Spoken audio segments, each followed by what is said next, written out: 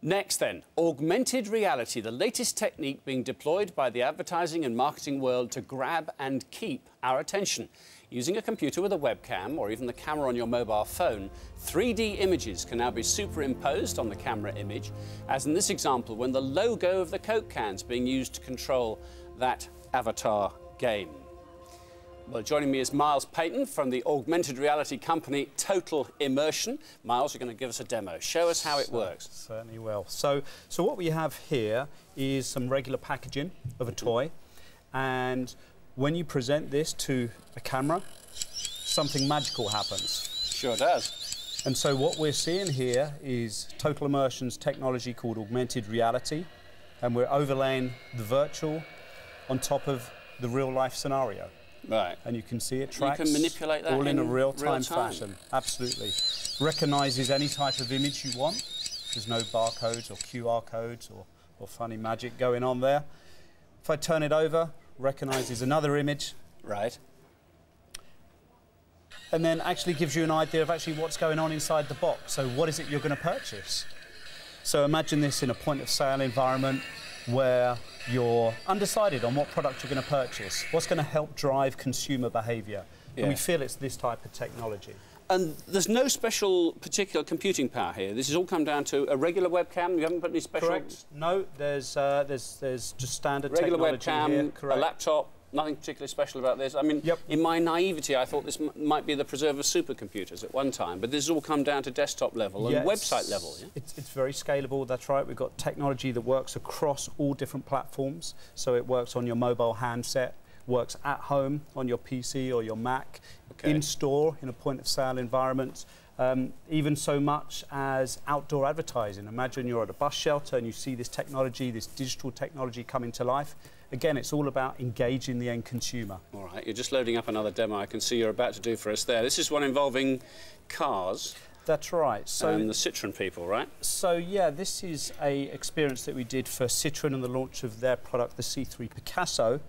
And so, again, these are just scanned images of the brochure. And what it enables us to do is, certainly view the car from whatever viewpoint we want.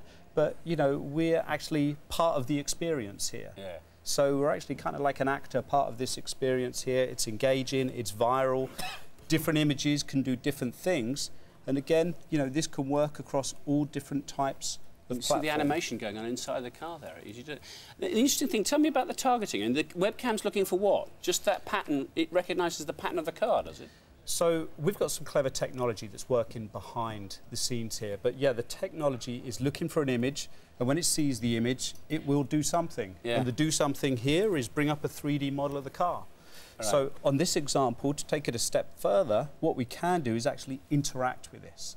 And so, it doesn't get much easier than this. When I actually cover the words play, I'm changing the colour of the car there. So maybe I can decide on the colour that I want. Let's maybe go for the blue here. I can view it from the different viewpoints. Yeah. If I want to have a look at another colour. So that's the plan. It goes on to the slate grey one. That's right. That's right. So I can change any of the configurations, all in a very simple, easy-to-use fashion. And am I right in saying that this has been around for a while, but it seems to be accelerating in its popularity? A lot of people trying to, I suppose, find a way to sell their products or make people aware of their wares. Are using this now? That's right. Yeah, I mean, we're working with a lot of the big players from consumer goods, electronics, the film promotion companies. I don't know if you can see this here. You better explain them. What's gone on to your head now? So, I know, that's right.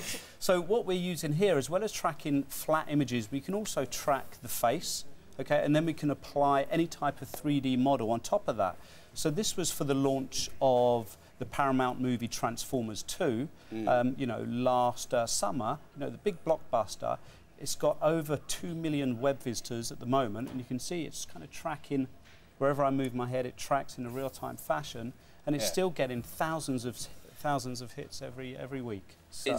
It's certainly engaging, I suppose. Do you want to just see if we can grab the football one, which I know you want to show us? That's right. Which is another fun as well. Panel, how are you thinking about this so far, James? I think that's brilliant. I think it's absolutely amazing. I work from home quite a lot. Can you make me look like I'm dressed when I'm on a video conference? That'd be brilliant. There's only so much we can do, so... maybe next year. There you go, that's right. But I mean, their company's called Immersion. I understand why. It is immersive, isn't it, if I borrow that word? It sort of gets you involved. Well, Takes you a step further, doesn't it? Yes, and that is exactly the same technology that was used in cameras to basically recognise a face and focus on the face, where to take the photograph. Is exactly what's going into the web technology now. And there's a company in Sweden called Polar Rose, which is doing facial recognition and putting it into mobile, so that it'll basically, you can draw it over someone's face and it'll recognise who you are and then tell you what their name is on Twitter and things like that. Yeah. While you're just learning that, you talked about the mobile space. I mean, we can do this. You can even recognise a street where you are or something. It won't be long before I can hold the iPhone up and it'll tell me where the nearest bank is and things like that. That's right. I mean, we're there today with that type of technology. So there's technology already available in the augmented reality space that enables you to find maybe the nearest Pizza Hut, the nearest restaurant, or the nearest coffee shop, or your nearest tube. So that technology is available today. All right, show us the footy quickly. All right. What have we got there? So what we've got, we've got Wayne Rooney here. So when I present this... there he is. So, you know, that's fantastic, and what we've got here is we've also got a gameplay. You know, what we do know is that casual gaming is becoming more and more popular. People don't have as much time as they once did. Yeah. And so here, I'm going to pull back, and I'm going to position the ball. You're going to get this, are you? I'm going to try. All right. There you go. There you go. All right. OK. Well, thank you very much indeed, Myles, for showing us that. Total Immersion is the name of your company. There are others out there. And a future for this kind of technology, James? Absolutely. Anything that kind of bridges the gap between the screen and the person playing a game, getting involved, I think that's amazing. I'd play a game like that tomorrow. Forget the Wii. Put it on the phone? Yeah, definitely. Phones are going to get exciting. You know, hold it up to anything while you're walking. I know now you can get things like Leia, which is an app that tells you where the restaurant is and things like that. But if that's going to take a step further, that'll be fantastic. So it's really exciting. Yeah, and well, basically we are now in the future, and we are in Minority Reports, and we'll be walking into a shop and it'll say, oh, how did those trousers fit that you bought last week, sir? So everyone will be recognised everywhere.